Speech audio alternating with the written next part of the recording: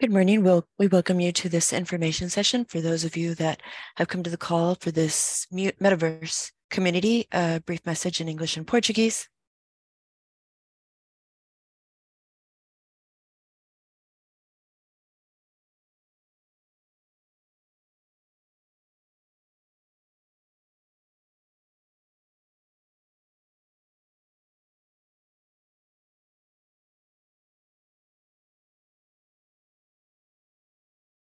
Okay, now we will begin in this session in which we want to cover three main objectives. We will be speaking on metaverse, augmented reality, virtual reality, but we want to do it from an ethical perspective and understand what the implications, the social and ethical implications that we must bear in mind are.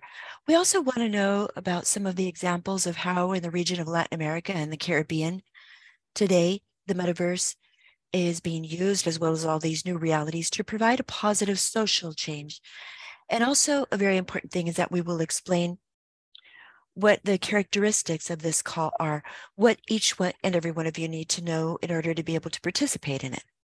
And to explain all the doubts that may still be pending, we have Maria Elena and Diana. Good morning. And hopefully you'll answer the questions. So some of the questions will be answered here during the session. Others will be answered through the chat, thanks to our team. Others will be answered via email later on. So before we begin, it's good to introduce you to the three protagonists of this initiative. First, we have the two organizers. On one hand, Meta, which is a company that surely does not require any presentation. I think that everyone today in our mobile devices, we use their apps every single day, Facebook, Instagram, WhatsApp. And it's a company that is so convinced and so firmly believes in the possibilities of virtual reality and augmented reality that have put metaverse in their own DNA, in their name. The second one is the co-organizer of this initiative, which is IDB Lab, the innovation lab, the ideas laboratory of the IDB group, which is the main source of funding for development projects in Latin America and the Caribbean. And they work with a mission, which is to improve lives in our region. And the third main character are you, the communities, the associations, NGOs, startups, companies that are now working in the metaverse or that have an idea and you think that maybe it could be useful to use the metaverse and those technologies of augmented reality, mixed reality with a positive effect, a positive impact on the region. And if that is your focus, this session is for you. Why do we think that it's important to have an initiative such as this? I'm going to try to explain this very briefly. The technological transformation has accompanied humanity in each one of its phases during each one of these times. There have been many technologies. Some have come and gone without any notice, and some have really changed our lives to the point in which today we can no longer understand our culture, our society, our way of life without recognizing the impact that technologies have had in many aspects on how we move, how we communicate, even what things we can eat, how we learn. Technology permeates everything, and now we're in a moment of history with very accelerated changes, with a technological revolution as has never been seen before. So we see a universe of new possibilities of virtual reality, of augmented reality, and the challenge that we have as a society and the challenge that Meta and IDB Lab are presenting are how to take advantage of all these opportunities in a positive way, in an ethical and socially responsible way.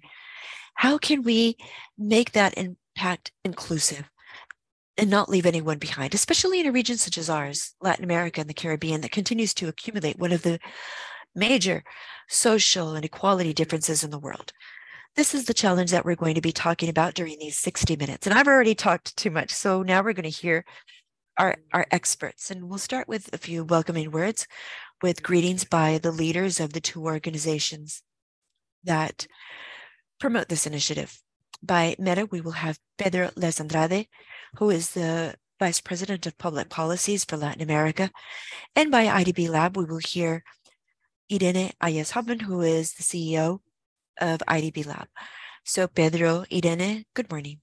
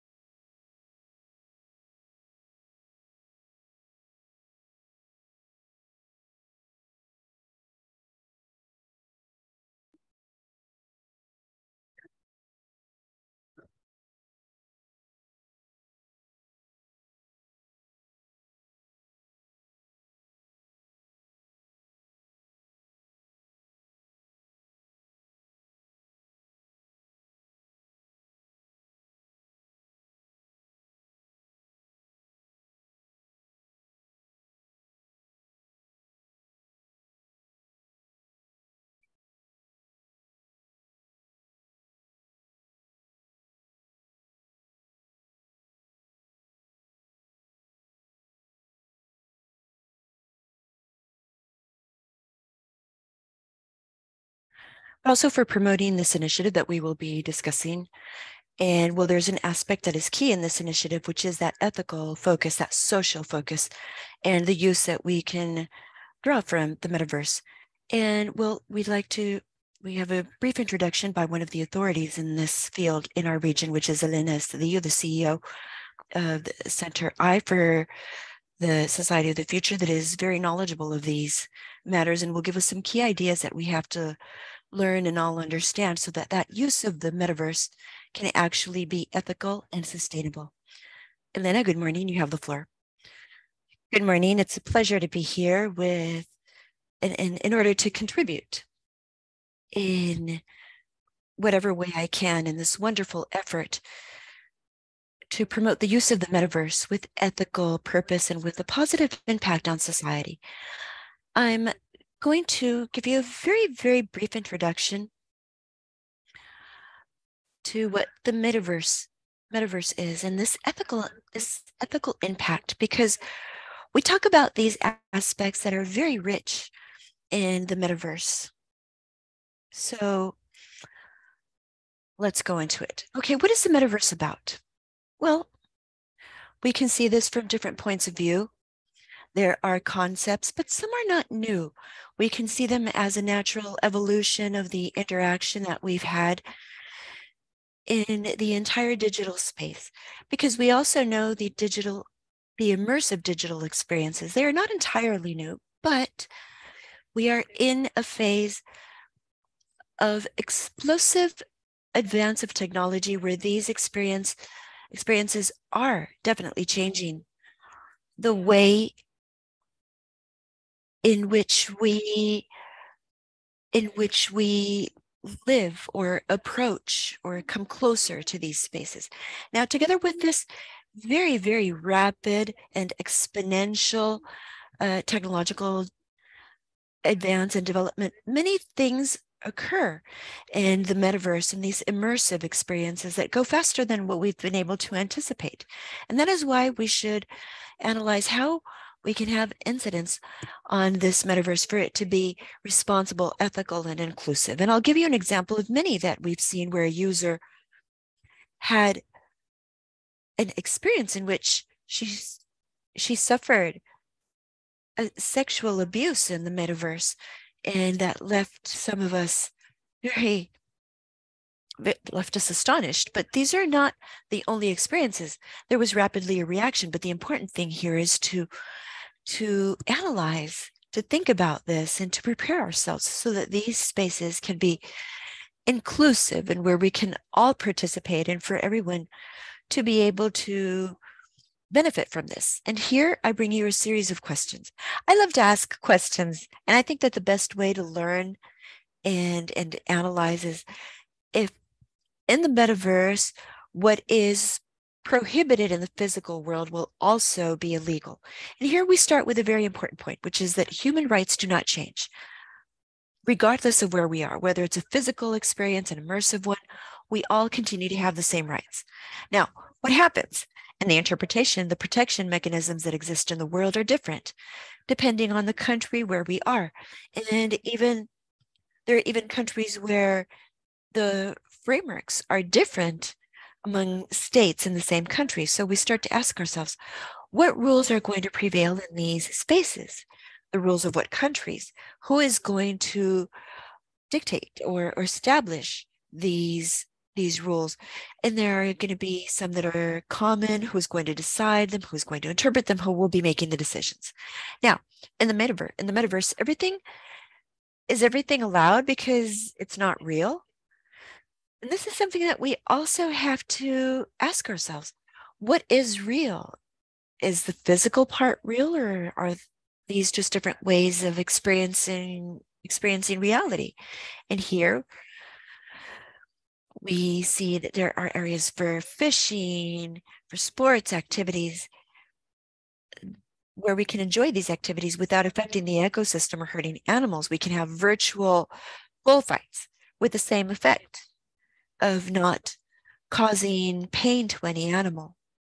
Now, this is something that we should also ask ourselves. If cruelty to animal avatars can reinforce sociopathic, antisocial behaviors, can it reinforce this way of exerting cruelty by human beings? And that is where this ethical part comes into play regarding reality and its consequences. If reproducing this type of activity can reinforce the aggressiveness that we already know in the analogical world and the physical world. We also have to, aside from asking ourselves these questions, we have to be prepared because these are new pathways to spread fake news as occurs on social media and as used to happen before in the traditional media. There's also a way to have occult, hidden identities, to use false profiles so that we don't really know who we're interacting with in the metaverse. And here we also have these matters that we do have to think about as to how to manage ourselves, how to go about these spaces. Now, this interaction with bots, with avatars, with false or fake avatars, and when I say this, I mean that there's not an identifiable person behind this.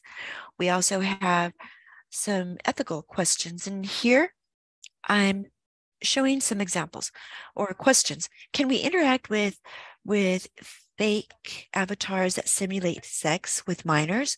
Will prostitution be allowed with avatars of real people or that are being impersonated or absolutely fictitious, completely made up?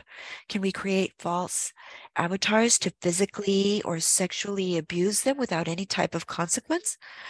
Or can there be slavery of avatars? All these questions are important also and we need to include them in this creation of the metaverses. Also, we have to be very careful because this new creation has to help us to rethink about biases and what exists in our physical world and prejudice, to not automatically reproduce them because we have the tools to reconsider and rebalance in this world that we are designing to begin from another approach of equality and non-discrimination. And if we don't do it in this ethical way, we could be generating new cohorts of assistants. And here, just simply to exemplify, Alexas, Cortanas, Siris with sweet, feminine voices, slender bodies that can reinforce our prejudice on physical appearance, youth, and gender.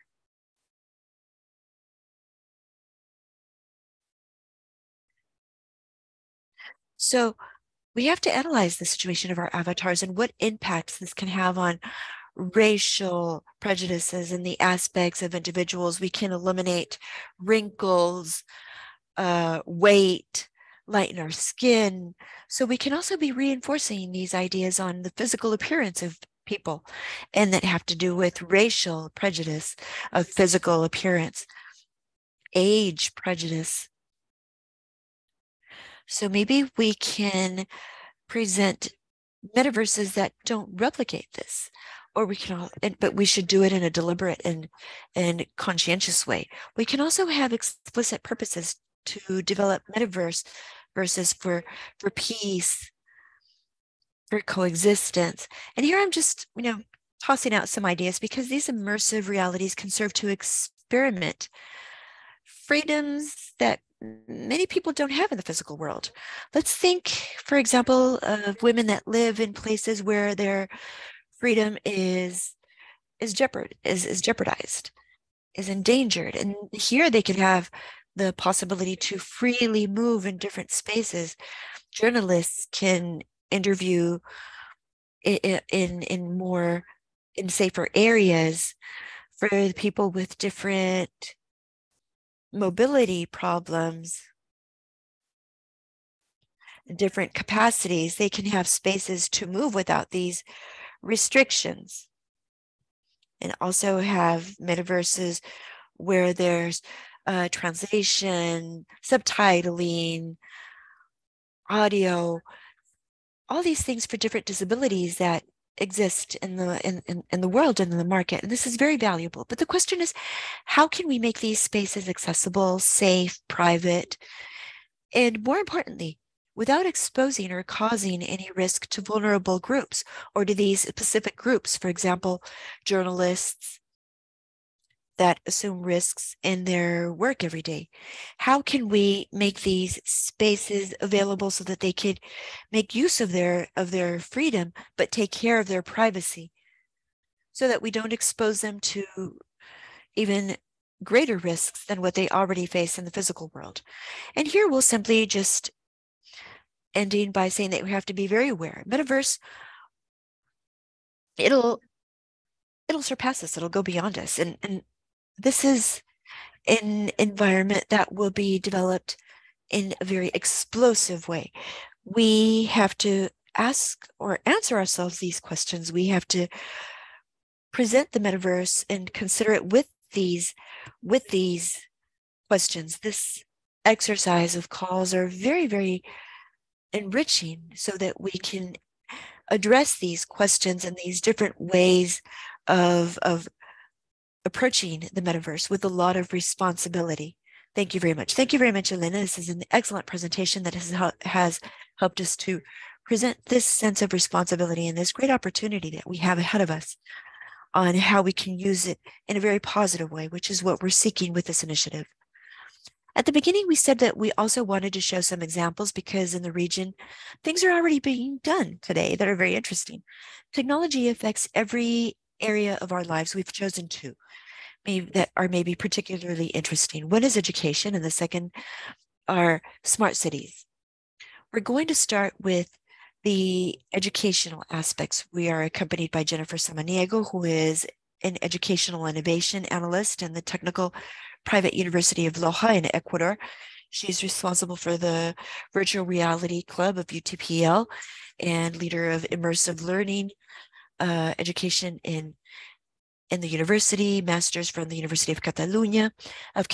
So we'd like to ask you a few questions, starting with the educational experiences in Latin America and the Caribbean, and how, as of the pandemic, these perceptions on the possibilities of what can be done, what those inclusive spaces are using the metaverse. Good morning. Good morning. Thank you very much for the invitation, for giving us this space, for allowing us to tell you what we're doing in education in Latin America. As has been said, there are some initiatives that already exist with metaverses that are being created and that are generating spaces.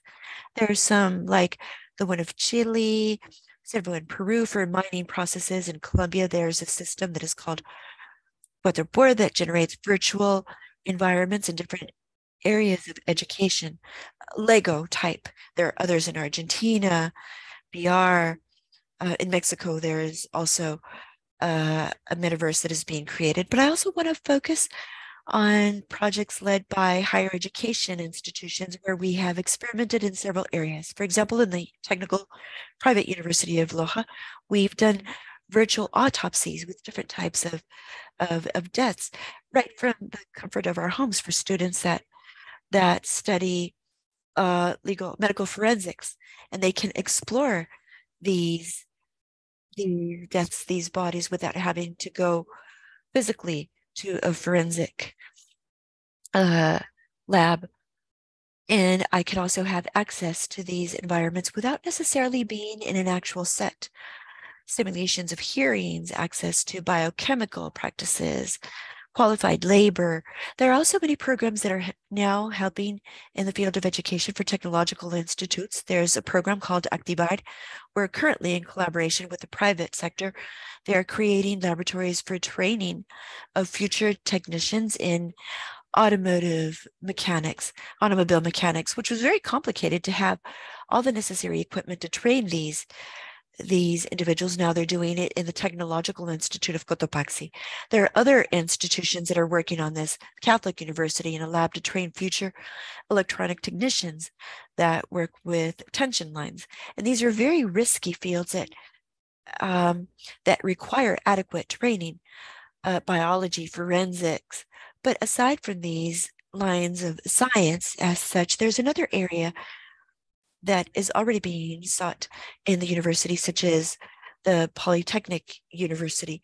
They work on a project to revitalize and also develop awareness of La Prosperina, forest, where we're working with children, 10 and 12-year-old children. And what we want is that while they play, they can learn from the qualities and all the richness, all the wealth of the forests, as well as the best practices to be able to protect them and continue to maintain them. I think that there are many examples. These are only a few of what is being done in Latin America. We're also working in matters of tourism and applications so that future tour guides can use them and provide additional information. Also in museums so that they can have different applications to even revitalize culture, to be able to learn about our roots in Latin America, to work with apps for augmented reality in indigenous and aboriginous peoples of Ecuador, so that we can all learn about our roots and mainly work with our children and teenagers so that they can know what our roots are. And this that is now being lost, for example, how they can learn about their language, their clothing, and rescue our culture. These are things that we're trying to address from the universities and provide support to the community, and also generate spaces that will transform this teaching and learning process in our classrooms. Thank you, Jennifer. And something that I'm wondering is, these new technologies, this new reality, can it actually help us learn better with more personalized experiences, more tailored to the needs of each one of the individuals? Yes, that's correct. This is the challenge that we have, to be able to develop a personalized environment or tailored to the needs of each institution. And that's why it is so important to begin to develop spaces and applications that can be shared, and repositories that are developed with educational 3D systems, and for teachers to use them and adapt them to their needs. And they are always tied to a special application, and they have to use it as is. But these things should be adaptable to our classroom needs. And that's why the opportunities that have been created, the network of immersive learning in Ecuador, that's our goal, our line of work, to be able to contribute from each university or from each institution to the different schools or high schools, so they can use this technology in an open way and can adapt them to their needs. Excellent. One last very brief question. You've mentioned some examples on how this is being used, these initiatives are being used in higher education. Can this be transferred to, for example, spaces such as elementary and high school?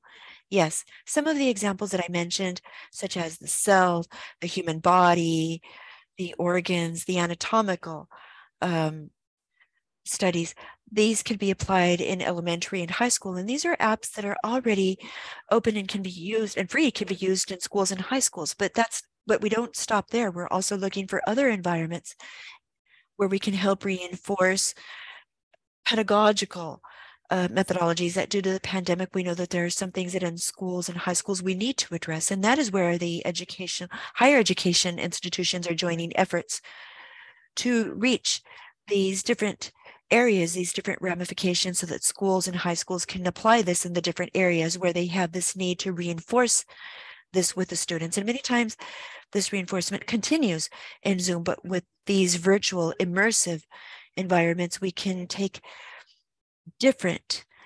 transform our classrooms.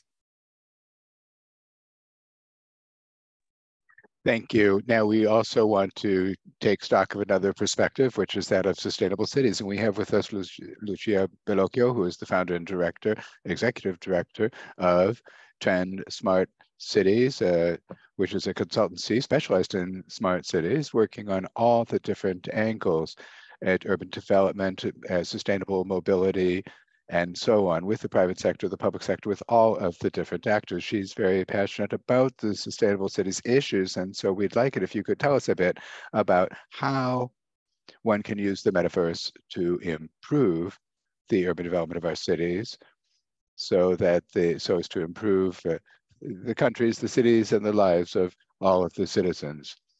Thank you very much. It's a great pleasure to be with you in this event. And in response to your question, I would say that it's important to visualize how technologies have shown us today that they are indeed allies for improving our environments. I think it suffices for us to think of the tools with which we interact throughout the day that help us move about our cities, that help us plan out a route, for example, to get somewhere, even to buy things or to work. And so this smart city approach that I've been working on, and with the organic evolution of cities with cameras, sensors, artificial intelligence, virtual reality, all applied to urban management, well, these end up being at some point in time a reflection, because that's what cities are. They are a reflection of persons' lives, and cities have to give responses, have to give us answers to what's happening. And so digital experiences evolve, and they are evolving to immersive experiences, that is to say, enriched by this sensation of a much more real presence, ultra realistic expressions. And what often happens is that we know places without having ever been there because of all the tools that technology provides us. And so there are now cities that are working on tapping into all these opportunities, and these are beginning to be called metaverse cities. There are cities such as Navarre in Catalonia, in Barbados, in the Latin American region, and others that have acquired virtual terrain or virtual lot so as to be part of a city government or an embassy. And so there are any number of opportunities in our region. We need to further explore how we can use these technologies as part of the strategic vision of the public sector so that cities can become innovative cities. This helps to draw talent, immersion, to retain talent in the form of young professionals. And it also helps cities have a much more fluid dialogue and to be able to get to know what is happening elsewhere, oftentimes without having to go there.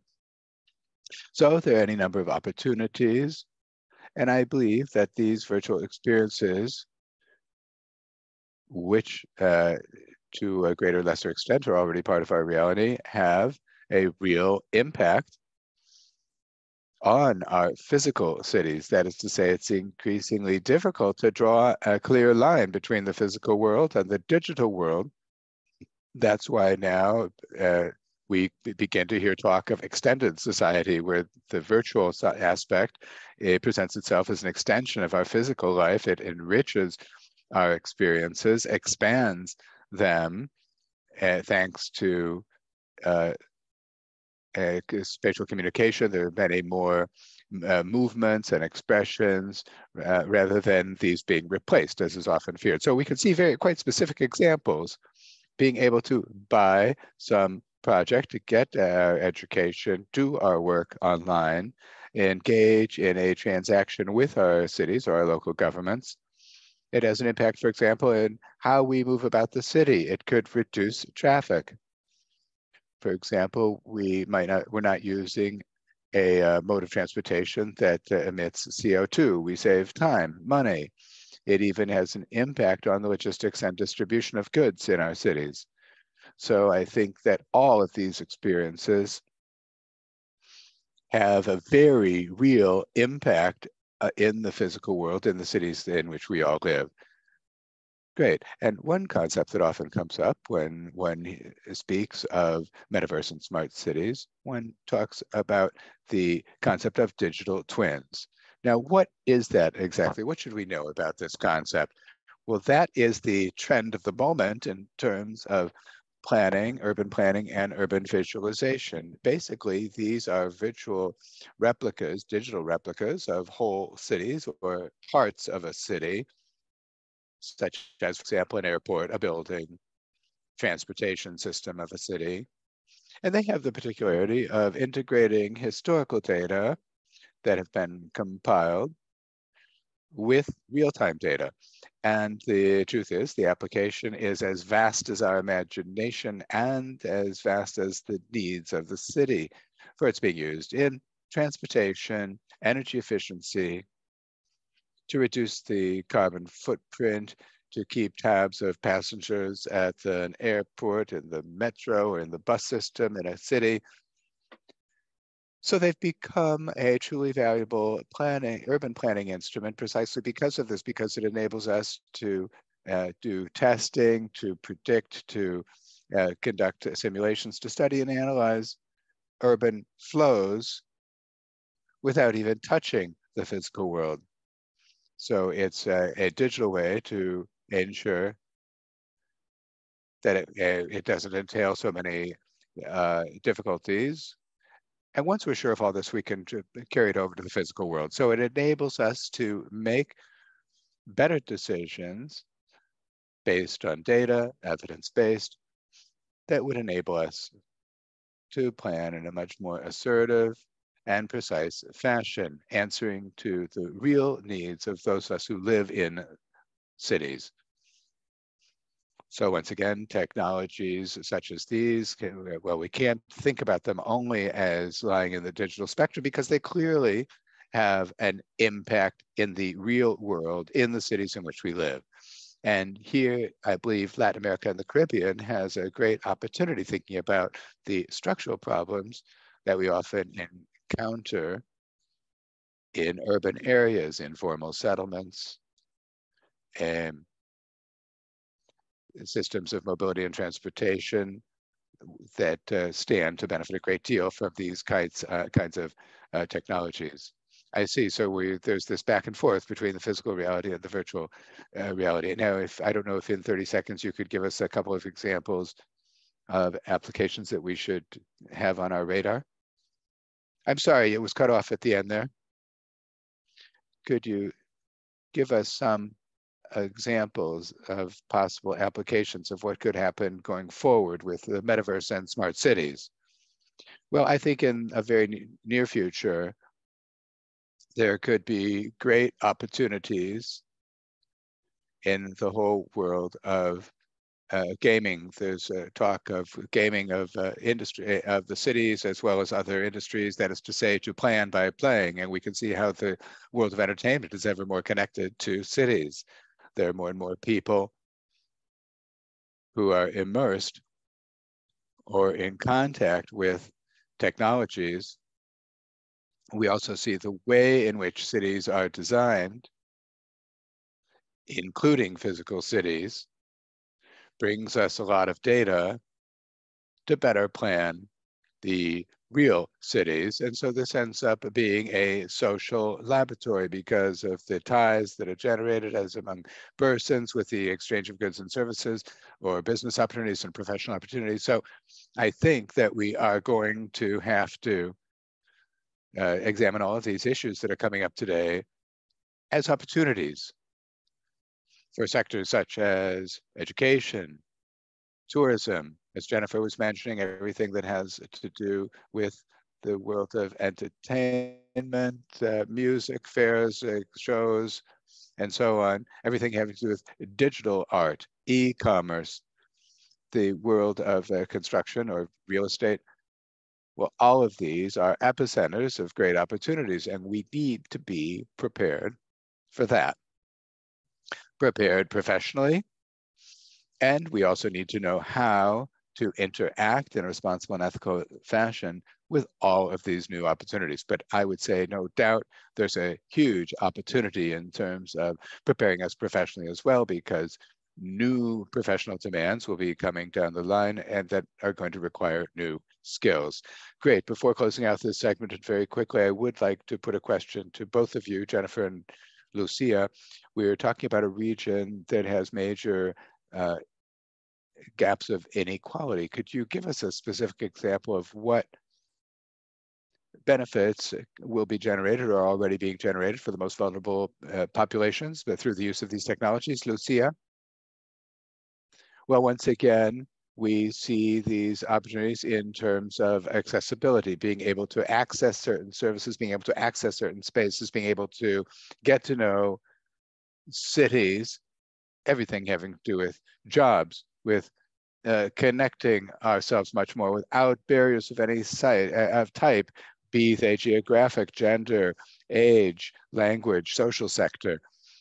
So I would say that there's also a great opportunity in terms of inclusion, in terms of telework or metawork. Many jobs can't be done remotely. So this makes it such that many of the low-income segments or persons who are excluded today can access new jobs. I also think that connectivity is very important, and the giving impetus to the metaverse can be a driving force for improving lack of access to internet or the speed of internet in our regions. So I think that this could push us to citizens becoming much more connected and much more globalized. And as a result, I think this could result in more personalized services, be it health, telemedicine, education. And so I think this information that was mentioned by the CEO of the IDB lab mentioned how Metaverse can help boost GDP 5% throughout the region. So no doubt, all of these matters can bring a world of opportunities that we're going to have to know how best to take advantage of the region, because the institutions, the companies, the persons are extremely open and receptive to the technologies involved in the metaverse.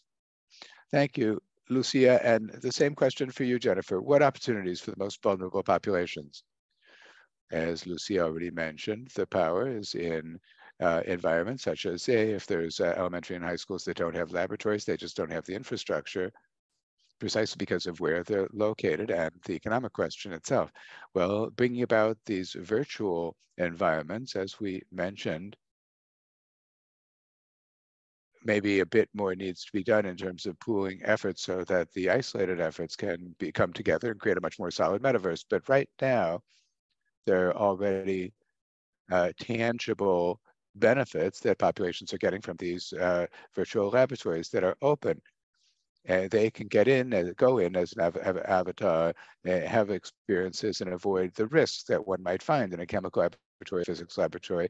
And now they can do it. Just the fact of being able to visit a forensic center, well, I think we have gained a great deal. We've reduced that gap, and we see that virtual education can be much more experimental with the use of this technology. Jennifer and Lucia, thank you so much. This takes us to the third part of this event, and we now want to focus more on this call, understand what it is that is expected and what we can get. And for that, we are accompanied by Diana Herabase, who is the manager for strategic partnerships of Meta. And on behalf of the IDB, we're accompanied by Maria Elena Nawar, who is principal specialist or senior specialist with IDB Lab. Welcome, and I don't know which of you would like to begin by explaining all the details that we should get to know first. Yes, thank you very much. We're going to begin presenting the details of this call. First, I want to say that we have many people listening through Zoom and Facebook, so I would like to make sure that you all have this email address. It's also at the webpage of the call, so that any question you might have about this call, when you're filling out your applications, well, any question you may have, please write to us at this email and we're going to answer your questions. So I wanted to get into what we are seeking through this call. This is a call that is very important both for Meta and for the IDB Lab, as has been mentioned, because, well, we have three objectives through this process. First, we want to gain a deeper understanding about how people explore and build metaverse communities in Latin America and the Caribbean. Second, we'd like to identify those communities that are using metaverse technologies to achieve social and economic impacts, especially for low income sectors, and who are doing so in an ethical and responsible manner. These are the topics we've been hearing about in the first part of the section, which are so important, or the session, which are so important for both institutions. And third, we want to support a new generation of leaders and creators by training them, by coaching and funding, and also giving them visibility so as to amplify their impact. These are the objectives that we seek through this call. And once again, why do we want to do that? Well, this morning, there has already been talk of the great potential of adopting metaverse technologies in economic terms for the whole world and for the region as well. And we want to ensure that that growth is done in an ethical and responsible manner, and that it benefits not just a handful of people or one or another segment of the population, but everyone throughout the region. So as we get to know who is beginning to work in these spaces, from what countries are they, what are their needs, and also their challenges, well, this will help us better target the financing that we can provide for creation of the metaverse, and also to target other services that we can provide with any number of allies like Meta. So to give you a bit more detail about what this is all about and what it is that we're seeking through this call, I'm going to give the floor to my colleague, Diana. Thank you, Maria Elena. It's a pleasure to be here with each and every one of you.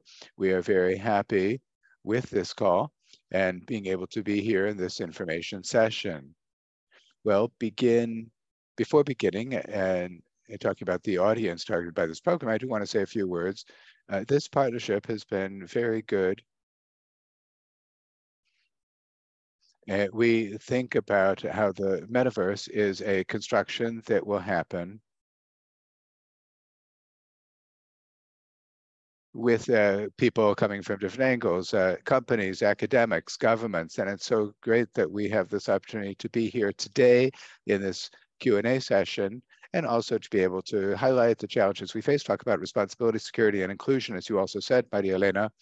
At Meta, we have 4 priorities that are very important for responsible innovation in the metaverse, which are privacy, safety or security, economic opportunity, and also inclusion, which is very important. We are committed to participating in construction of the metaverse, being sensitive to the reality of the region, and also to the social challenges entailed by the new technology. So I'm going to speak a little bit more right now about who this call is directed to, or who it's for. We are calling on leaders who are creating or managing communities that are 100% constructed in the metaverse, that draw on specific elements of the metaverse or make use of them, or that have a demonstrated interest in the metaverse. That is, say, communities that participate in debates, that seek to learn more about the experiences, the technologies, and their applications. I would like to spell out a bit what we mean by the word community, because we know that it may be interpreted in any number of ways. For us in this call, the word community refers to a group of individuals, that is, say, the community members who share a common interest and who commit to interacting horizontally to generate value for all. As you can see, it's a very broad concept, and that's on purpose. We want to be as inclusive as possible. The communities that are the focus can be constituted legally, as constituted or not, or incorporated. They could also be an informal community, online or offline. And so I want to make it very clear that we are open to startups, to companies, to groups of individuals who are interconnecting virtually through social networks, content creators, associations, NGOs, affiliates, education centers, among others. All who are beginning to build communities in the metaverse are welcome. And just to also talk about how we interpret the metaverse, these are virtual reality, augmented reality situations, also the countries We are going to be accepting applications or nominations from 24 countries in all, 11 South American countries, 7 Central American countries, and also 6 countries from the Caribbean. The specific selection of these countries has been based on the intersection of the borrower countries from the IDP and also where Meta has operations. I should also note that we're going to be carrying out this program in 3 languages, English, Spanish, and Portuguese. Great, I think we already have some questions that have come to us from the public. One is a question, why are Cuba, Nicaragua, and Venezuela left out of this initiative? Maria Elena, supplementing what Diana had said. Yes, since this is a call that was done together with Meta, we offer financing to all of the countries of the region in that are borrower countries of the bank. And there are some countries where Meta also operates. And so we have joined that presence of ours with the presence of Meta to come up with this list. Great. Another question. It says, I don't reside in any Latin American country. Can I still apply? Well, to apply, the leader of the entity or the organization that's the leader of the entity has to be registered or residing in one of these 24 countries. The organization, yes, if it's an organization, because one can apply as an organization or as a leader, but the organization or the individual who's the leader has to have residence. Next, overhead, we have some more overheads. I now wanted to explain what are the awards and the 2 levels of awards that we have for this call. The first one is for what we call challenge participants. The community may qualify for these awards, and there are 4 trainings in 4 relevant topics. First, community building. Since we're talking about building communities, we need to provide training in order to foster and develop your communities. The second is responsible innovation principles. That is to say, we've been talking quite a bit about ethics and responsibility. That is a specific training in that area. Third, metaverse and virtual reality. That is to say, to get to better know what is that virtual reality technology. And fourth, augmented reality, which is another experience that is applied in the metaverse. So to qualify at this level, your community will have to show interest in the metaverse, or we'll have to show that it's already operating in the metaverse and that it has a community presence. That is to say that its a community has at least been operating as of September 1st of this year. It also, in terms of size, there should be at least 30 members of the community, and evidence of that needs to be shown. And third, the leaders, we're talking about the leaders of the community, the leaders will have to satisfy certain ethical and integrity criteria, and an analysis will be performed there. So if your community meets these criteria, then it will have access to these trainings that I just mentioned. Now, at the second level, and the first, we hope that we're going to be able to give awards to more or less 300 participants. If there's more, well, so long as they meet the criteria, they'll be offered access to these trainings. Now, the second level, we are going to select 10 winners, and these 10 winners, what they're going to receive, in addition to training in Tier 1, they're going to receive $10,000 financing. And these funds are to grow and strengthen your community. They're also going to receive 8 weeks of business coaching, personalized business coaching, once again, to address those needs that the community has specifically, and a 1-week residency at Meta in Sao Paulo in Brazil. And there, You'll be able to speak with experts on the topic, receive advisory services, and learn about the latest technologies and applications of the metaverse. In order to well, the selection criteria at this level are, first, you have to show that you're actually generating a social and or economic impact in the region.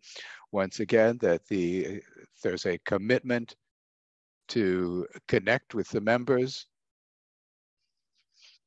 that you're applying ethical principles, principles of ethics in development, and also that they be able to show us how the awards given will be used in order to amplify the impact. And finally, there should be a potential for scaling up. Now, I'd like to talk about the timeline so that you can bear these dates very much in mind when you send in your applications. The challenge launch was last Tuesday, October 25th. And the application has two parts. The first part was opened up last 25 October, and it's going to be open until 25 November of this year. Then there's another part. If you meet the criteria of the first part, then you'll be invited to complete the second part of the application. And that second part is open from November 14th until December 9th. And once again, for these two deadlines, there will be no extensions. Then we're going to have a selection process, and we're going to announce the winners of Tier 1 in December and the winners of Tier 2 in February of next year. And the awards that we'll be providing at these two levels will be granted, or those awards will be made between January and March of next year. And I now give the floor to Diana to talk a little bit more about the details. Thank you, Maria Elena. As Maria Elena has shown you, and the timeline just now, the most important thing is to know that the application process has two parts. The first part is related to selecting those who are going to be called challenge participants. The process will be open until 25 November. And you can do so by gaining access to the application through the QR code that you can see up on the screen. And you can also find that at the link at the IDB Lab website. Part 2 of the application is for selecting the beneficiaries of the challenge or the challenge grantees. They're going to receive the funds, get the business coaching, and they'll also be invited to the residency. All of those who have been selected in part 1 will receive an email inviting them to participate in part 2 of the application process. And the deadline for part 2 is December 9th. Now, one thing that's important to bear in mind, and which I will repeat, is that we recommend that everyone begin part 1 and part 2 of the questionnaire and the application process as soon as possible, because no applications were received after the deadlines indicated. And finally, just to say that we are using the Noodle platform to receive applications. Should you have any doubt, you can send an email to metaverse-challenge@pearlconsult.com. This is the email that you can see up on the screen right now. We'll be able to answer any doubt you have on any aspect of the challenge. Thank you. Thank you. Some questions have come in, and fortunately, we are now near the closing of the session. But if we have just a couple of questions, a few minutes, some of the questions refer to the requirements to be able to participate, especially the concept of community. How do we understand that concept? The fact that there's a representative, a leader, exactly what is needed? Well, as I've said, we want to be as broad as possible. So the concept of community is that it is a group of people that have a common interest and that are interacting in a horizontal way. But this interaction can occur on any platform. It could be a meta platform or not. And it's important to mention that also. And it can also be a community that is mostly offline, but that uses the metaverse somehow. So it is very broad.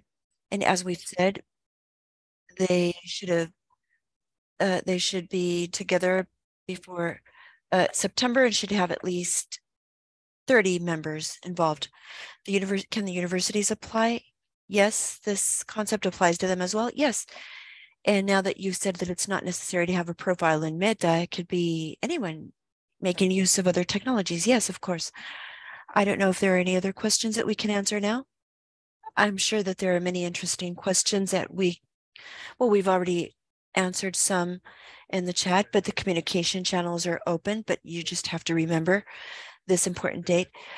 November 25th is the deadline. It's a very important deadline. And I want to thank Maria Elena, Lucia, Elena, everyone that feels passionate about this as we do. And remember that the objective is to have sustainable development from the metaverse. We will await your ideas, your initiatives, and we'll see you in Brazil. Thank you very much. Thank you all very much.